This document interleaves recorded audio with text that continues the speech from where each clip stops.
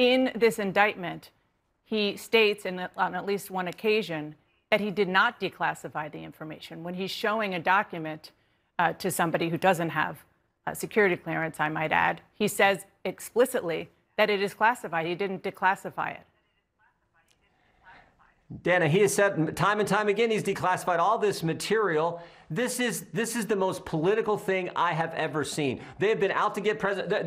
They're indicting President Trump on Tuesday for having material that he declassified that was protected by the Secret Service. And the people who are doing it is the administration, the Justice Department, from his opponent in the upcoming presidential election.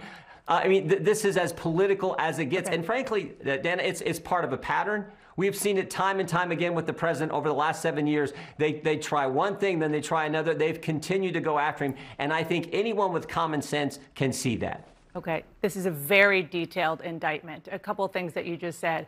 Number one, the Secret Service, they are charged with protecting the president. They didn't even know, according to the indictment, that those documents were there. So that wasn't their job. Number two, do you have evidence that the president, when he was president, now former president, actually declassified these documents before he took them?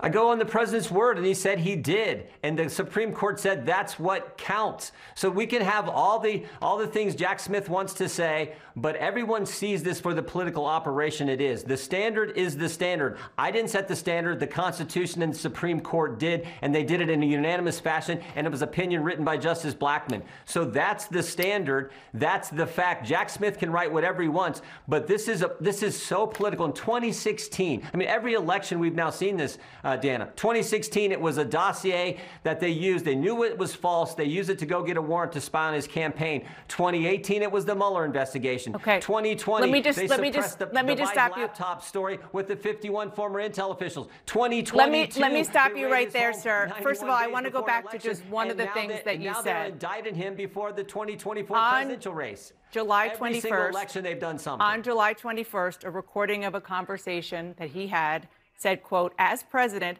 I could have declassified it, talking about a document he was holding. Now I can't.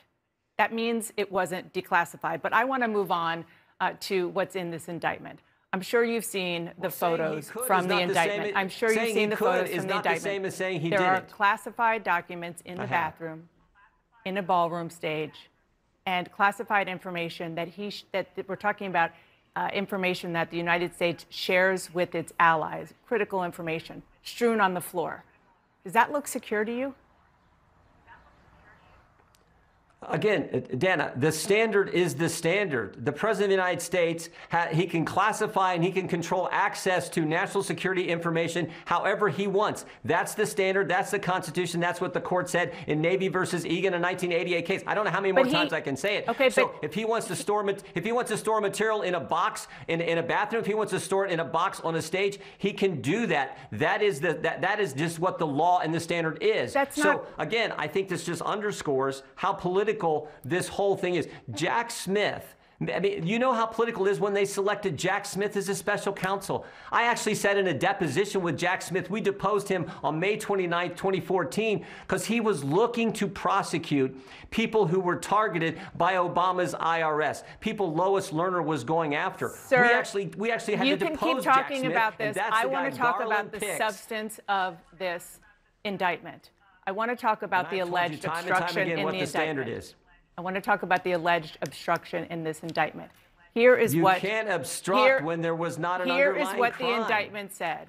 The indictment said Trump directed Nada, who's his personal aide, to move boxes before Trump attorney 1's June 2nd review, so that many boxes were not searched and many documents responsive to the May 11th subpoena could not be found, and were in fact not found by Trump Attorney 1.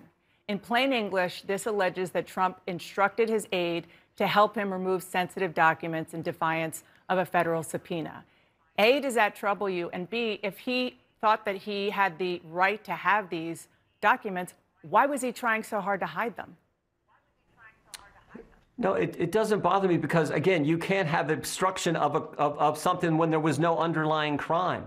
The standard is set. The standard is what the Constitution says, and the Commander-in-Chief, the President of the United States, has the ability to classify and control access to information. That's what the Constitution and the court have said. So you can't obstruct when you can't obstruct when there's no underlying crime. He is not the President of the United States. That is the fundamental flaw. And you're just taking him at his word. When he was president, he declassified the material. He says point blank. He says point blank on tape, as president, I could have declassified it.